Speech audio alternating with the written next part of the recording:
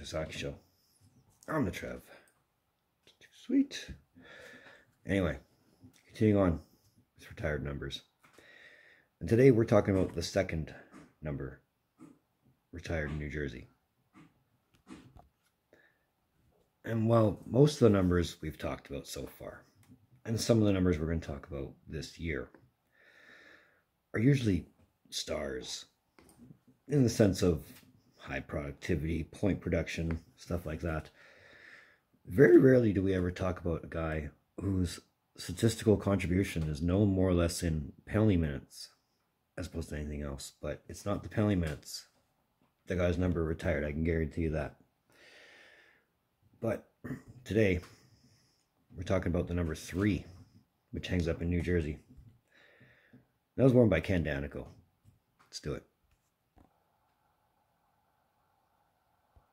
So Ken Daneyko's 20-year career, all with New Jersey, began on June 9th, 1982.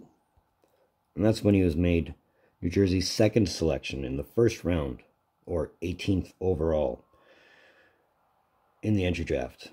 Now, coincidentally, the 18th pick could have been a pick of the Boston Bruins, if it weren't for a trade between the Bruins and the Colorado Rockies during the 1981-82 season. Yeah, I said the Rockies. Another interesting note is the Devils weren't even known as the Devils by the time the 1982 draft rolled around. The team had only been relocated from Colorado 13 days before the draft. So while the Colorado Rockies essentially ceased to exist by June 9th, the Devils weren't known as the Devils until June 30th, 1982. But Daneyko wouldn't make his debut with the New Jersey Devils until the 1983-84 season, when he was called up from the junior team and managed to play in 11 games before missing the next 40 thanks to an injury. Now, in those 11 games, he did manage 5 points, but also managed to stabilize his reputation as the stay-at-home defenseman, doing what he could to keep the puck out of the net. And he spent the entirety of the 84-85 season with the farm team, but did manage to make it into one NHL game, scoring no points, but managing 10 penalty minutes in said game. So he was on the score sheet on one way or another. For the 1985-86 season, his time was split between the farm and the big club, but in 44 games he would put up 10 assists while getting his first triple-digit penalty minute season with an even 100. The 86-87 season would see Daneyko start his full-time stint with the Devils, playing in 79 games and adding 14 points to his 183 penalty minutes. The 87-88 season would see the Devils make the playoffs for the first time in New Jersey, and for the first time in their franchise history since 1977-78, which was ironically their first time as a franchise ever. So, three cities, only 2 playoff appearances. Do the math, right? But more impressively, their playoff punch to their ticket punch to the playoffs was in an overtime game on the last game of the season against cross-state rivals, the New York Rangers. What was also more impressive is Daneyko would play in a full 80-game schedule, putting up 12 points and eclipsing 200 penalty minutes for the first time, putting up 239 of them. Now, while in the playoffs, the Devils would ride all the momentum they could up until the Wales Conference Finals, where they would take the Bruins all the way to 7 games, but would eventually lose to the Stanley Cup finalists. In 20 games, in 20 of those playoff games, Daneyko would put up a career best in assists with 6 and points with 7, as well as penalty minutes with 83. Those are playoff bests for him. The 88-89 season would see the Devils miss the playoffs, with Daneyko adding 10 points in a full 80 games with a career best 283 penalty minutes.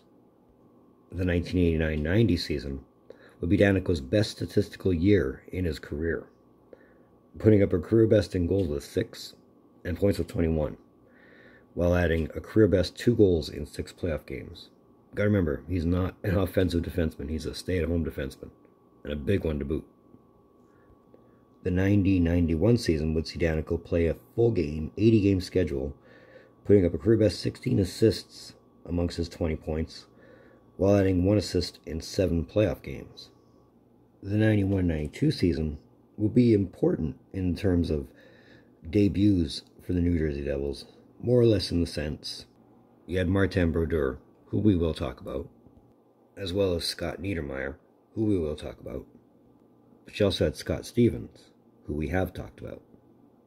Needless to say, in time, these additions did solidify their blue line and gave Daneyko more room to be a stay-at-home defenseman while all the other ones played offensive defenseman or goalie, depending on the player. But in this season, Daneyko will play a full 80-game schedule again, while contributing 8 points and also adding 3 assists in 7 playoff games. The 92-93 season would see Daneyko play in a full 84-game schedule, as the NHL expanded their games played per year by 4, and added 13 points while hitting 200 penalty minutes for the 5th and final time, while going pointless in 5 playoff games. The 93-94 season would see the Devils' defense set team bests in fewest even-strength goals and power play opportunities on their way to a deep playoff run. Daneyko would contribute 10 points in 78 games, and the Devils will go as far as the Eastern Conference Finals before losing to eventual Stanley Cup champs and bitter cross-state division rivals, the New York Rangers, in a Game 7 double overtime. Ouch. But in 20 playoff games, Daneyko would add 1 assist, and then we had our first lockout. Now, unlike the lockout that will happen in 10 years from this point, the season was salvaged for 94-95, which was a great thing for the Devils. And Daneyko would only add 3 points in 25 games. And the Devils did advance to the playoffs and made quite a memory of it. They even managed to get over the conference final hump, as they'd managed to eliminate the Philadelphia Flyers to advance to the Stanley Cup final for the first time in franchise history. And what should have been an unfortunate thing, meeting the heavily favored Detroit Red Wings for the Stanley Cup, turned into a 4-game sweep, as Daneyko and the Devils' defense limited those same heavily favored Red Wings to only 7 goals in 4 games, while it's scoring them over double that same amount to win their first Stanley Cup. And Daneyko would score 1 goal in 20 playoff games. So, awesome. The 95-96 season would see the Devils, who were, by all accounts on accord, riding high after winning the Cup the season before with all kinds of momentum and almost invincibility. They'd missed the playoffs entirely on a complete reversal of fortune on the last game of the year. Seems to be that's their theme, right? Now, this will be the first time they've missed the playoffs since 1989, becoming the first team since the 1970 Montreal Canadiens to win the Cup the season before and then miss the playoffs entirely the next season. Now, Daneyko would put up 6 points in 80 games, while adding over 100 penalty minutes for the last time in his career, with 115 of those. And this would also be the last season the Devils would miss the playoffs with Daneyko in the lineup. The 96-97 season would see the Devils get back to their familiarity of winning, clinching the team's first Atlantic Division title, as well as the first seed in the Eastern Conference, with Daneyko putting up 9 points in 70 games. With the first seed in the playoffs, it does give you home ice advantage throughout the entirety of your stay in the playoffs. It doesn't necessarily always necessitate or guarantee that it's going to be a win, as the Devils would only advance to the conference semifinals, with Daneyko adding no points in those 10 playoff games. 97-98, well, it was pretty much a carbon copy of the 96-97 season for the Devils, clinching the Atlantic Division for a second straight year, and first in the Eastern Conference, again, with Daneyko only adding 1 assist in only 37 games, with one more assist in 6 playoff games. The 98-99 season, well, it's really no different than the last two. The Devils would clinch the division for a third straight year, and first in the Eastern Conference for a third straight year, with Daneyko actually playing a full 82-game schedule for the last time in his career, while putting up 11 points. With those, he managed to actually go pointless again in the playoffs, in 7 playoff games. So, not a surprise. The 99-2000 season would see Daneyko play in his 1000th NHL game. And we also see the Devils change the formula as far as clinching everything was concerned, as they didn't clinch the Atlantic, and they didn't clinch the first seed in the Eastern Conference for the first time in 4 years. But they still managed to advance to the playoffs, with Daneyko adding 6 assists in 78 games. And the only real sign of repetition would be in the Eastern Conference Finals, where the Devils would, again, eliminate division rivals, the Philadelphia Flyers. And they would defeat them in 7 games to advance to the Stanley Cup Final for their second time in 5 years. And what I can only really describe as typical New Jersey Devils hockey, with the whole Devils holding the Dallas Stars to 9 goals while scoring 15 of their own, which also included Daneyko scoring a goal in Game 1 of the Stanley Cup Finals. And this Stanley Cup Final had a bit of everything. Triple overtime Game 5, double overtime Game 6. Cup winners scored in that double overtime. And the Devils, well, yeah, they win their second cup in 5 years. Daneyko would add 3 points in 23 playoff games. And, you know, winning your second cup, that's not enough. Daneyko also walked out of the season with the Bill Masterton Memorial Trophy, which is an award annually handed out for perseverance and dedication to hockey. And he earned it. The 2000-2001 season was great in that New Jersey didn't repeat history, as they were avoiding that by not making the playoffs the next season. They actually did. So that was a good thing. But once again, they went back to the well and decided to start clinching everything in their sight, clinching the division and first seed in the Eastern Conference again, with Daneyko contributing 4 assists in 77 games. And with the hope of back-to-back Stanley Cup in their sights, the Devils defeated Mario and the Pittsburgh Penguins in 5 games to make a return to the Stanley Cup Finals. Unfortunately, the Devils were going in face-to-face with Ray Bourque and the Colorado Avalanche, who were on a 16W mission. If you remember that series, you'll know what I'm talking about. And despite both teams holding up well to one another, each team scoring 15 goals each, the Avalanche would defeat the Devils in 7 games, making this the only time to this point the Devils would leave the playoffs without a cup, when the Devils would lose the playoffs in 7 games.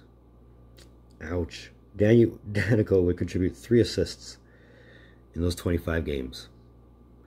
The 01-02 season would see Daneyko put up 6 assists in 67 games, making this the 6th and last time Daneyko would not score a goal in any regular season, and he would also go pointless in 6 playoff games. 02-03 would mark Daneyko's last season in the NHL, and also see him break his 255-game streak without a goal, as he would score 2 this season, to go along with his 7 assists in 9 points in 69 games played. Nice. New Jersey would clinch the Atlantic Division, once again, for the 5th time in 7 years, but they wouldn't clinch the first seed in the Eastern Conference. They'd actually finish 2nd. Not that that's a bad consolation prize either, but that didn't really matter much. I mean, Jersey was on a roll in 02-03. Up to this point, Daneyko had the distinction of being the only player to appear in every New Jersey Devils playoff game. That's counting their time in Jersey. That's not counting their time in Colorado, and not counting the non-playoff time they had in Kansas City. He's been in every game since they've been in Jersey by this point, and that would end as he would be a sit-down scratch for more than a few games after Game 4 against the Boston Bruins.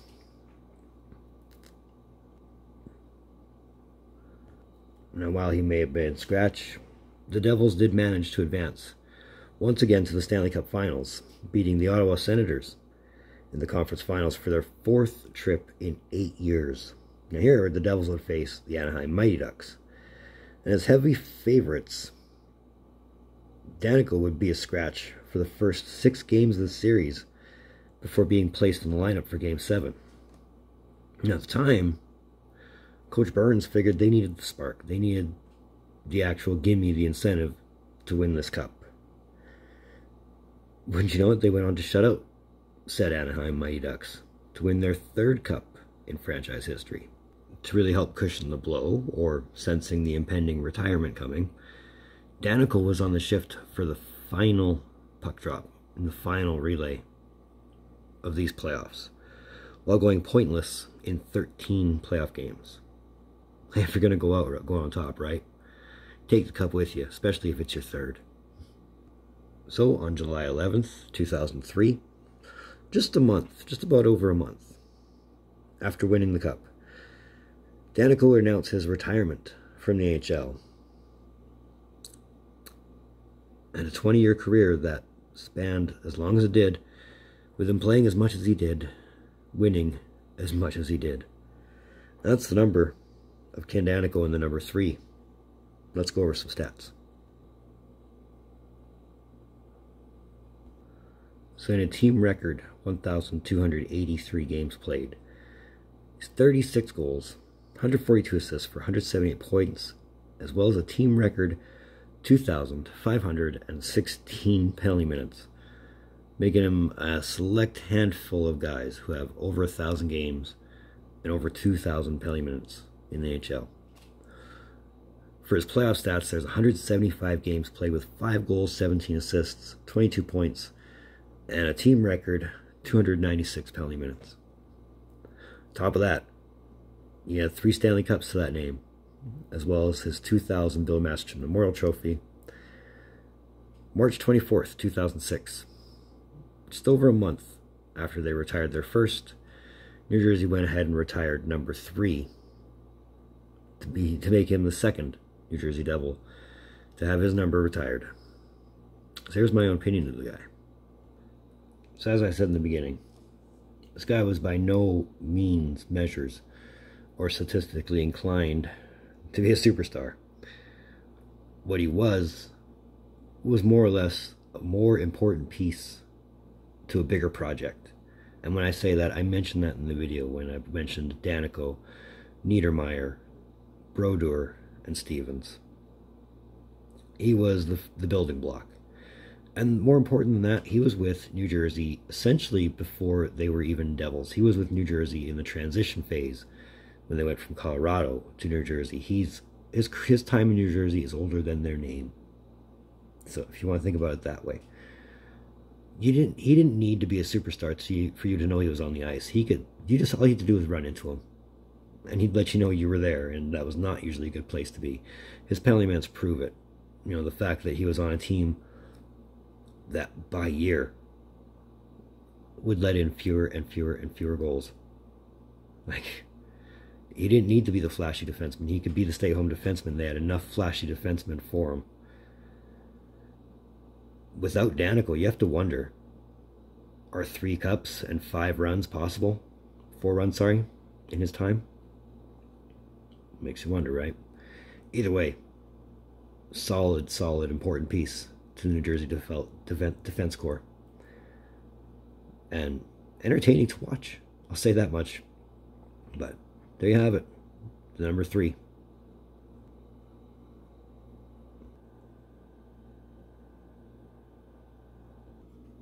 It's another Rich's Hockey Shows. Well, thank you for tuning in. Don't think I don't appreciate the gesture, especially if you've made it to this point. It's a great thing if you did. And don't think I'm not appreciative of that either. But if you want to, if you're digging my shit, if you're liking what I'm putting down, I just want to say hi. Give me a thumbs up. I think I've earned it. If you haven't hit that red button yet, you know you should. It's only a matter of time, right? Social. It's in the description down below. So moving forward, I promise I'm getting to more retired numbers. I'm writing out a few. I know I have to have one done this month. I have to. The rest I'm writing up. As for stars, you'll get your stars. Don't worry. I plan on doing at least 4 this year. But either way, in the meantime, in between time, be looking for more videos from Trev. Later.